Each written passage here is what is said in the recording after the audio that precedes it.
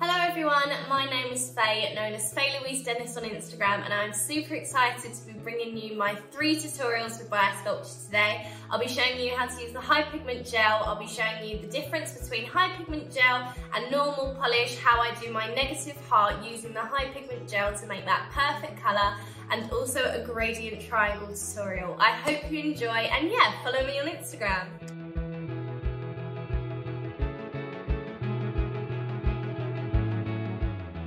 So let's get started. I'm going to begin with showing you the difference between normal gel polish and a high pigment gel. To do this, I'm going to be using Evo Daniela and the Black Biosculpture High Pigment Gel.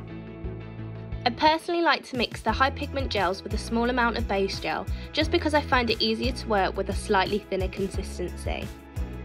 If I'm using an Evo colour, I like to use oxygenating base, and if I'm using a Bio pot colour, I like to use the Bio base. Next, I'm taking my Biosculpture Upper Arch brush, and I'm just going to start off by showing you a star using Evo Daniela. Normal gel polish has a thinner consistency compared to high pigment gel. This can make the colour payoff slightly weaker, and for colours such as black, the finish may look grey, unless you do 2 coats. I also find it harder to get those really clean, sharp lines using normal gel. Therefore, when it comes to any small, intricate design, I always opt for high pigment gel. As you can see, the colour is slightly patchy in certain areas, and the lines aren't as clean and precise as I would ideally want them to be. Next, I'm going to show you the same design but in high pigment gel. I'm just taking a little bit of product onto my brush, as you don't need a lot when dealing with high pigment gel, as it's better to build with it, as you'll be able to get cleaner lines with less on your brush.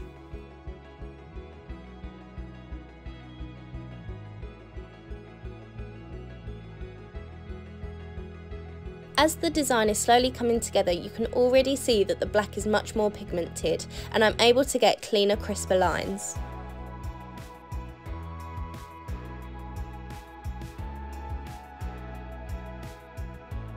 Once I am happy with my design, I'm going to cure for 60 seconds under the lamp.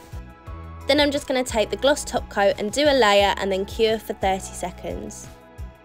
And there you have it, normal gel versus high pigment gel.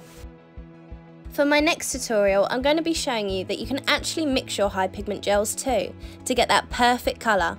The Biosculpture High Pigment Gels come in a range of different colours, for example red, blue, black, white, purple and even gold and silver.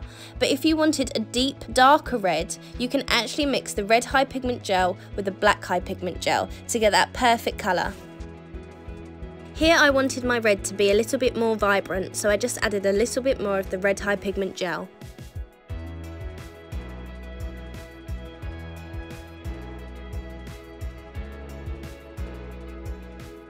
Then just like before, I'm going to add a little bit of oxygenating base and mix it in with the colour to get that perfect consistency.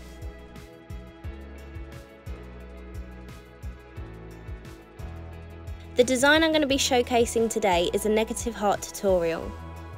This design has a lot of intricate line work, therefore you want to use high pigment gel as you don't want the colour to move whilst you're working on it or flood into any other areas. Here I'm just creating guidelines for my heart.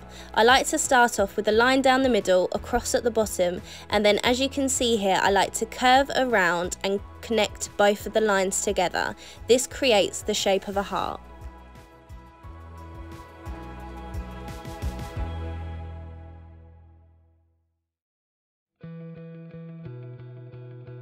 Once I'm happy with the shape I have created, I just like to fill in each of those kind of corners that I've created with my guidelines with the high pigment gel.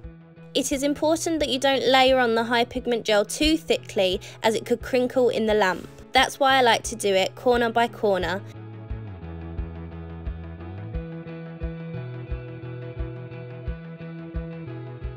And just to make sure that the heart is perfect, I just like to take a flat brush and just clean up that middle line that I created at the start. This will just give the front of the heart a lovely point.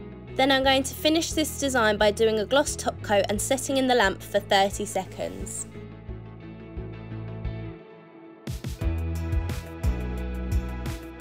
Last but not least, I'm going to be showing you a gradient triangle tutorial using the Biosculpture High Pigment Gels.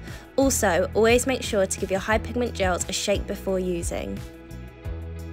Here I'm using the blue high pigment gel and the white high pigment gel and mixing them up individually using the oxygenating base.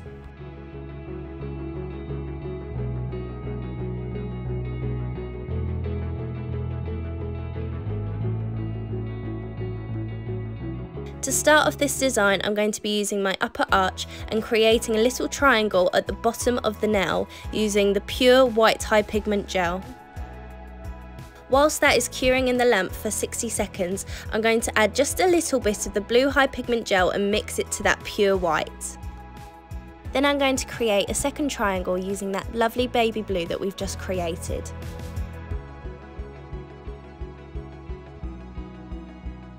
Then once that design is curing in the lamp for 60 seconds, I'm going to take a little bit more of the blue high pigment gel and mix it to that lovely baby blue.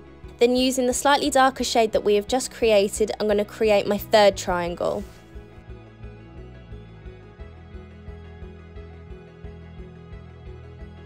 And I'm sure you've guessed it, but we're going to add a little bit more of that darker blue to the lighter shade to create our next triangle. I love using high pigment for this design as you can create a really clean, crisp line, making those triangles look really sharp. Repeat this process again and again until you reach the top of the nails. When doing this on a client, take into consideration that different people have different length nails, therefore you want to adjust the size of your triangles to fit the person's natural nail shape. The final triangle, I want the shade to be a really rich dark blue. Therefore, I'm going to mix the original blue high pigment gel with its own oxygenating base. Therefore, it has no white mixed into it, and it will be the strongest blue. Then I'm going to cure that design for 60 seconds and finish with a top coat. And there you have it, my gradient triangle tutorial using the High Pigment Biosculpture Gels. Thank you all for watching my Biosculpture tutorial. I hope you enjoyed it and learned a lot. And don't forget to follow me on Instagram at FayeLouiseDennis.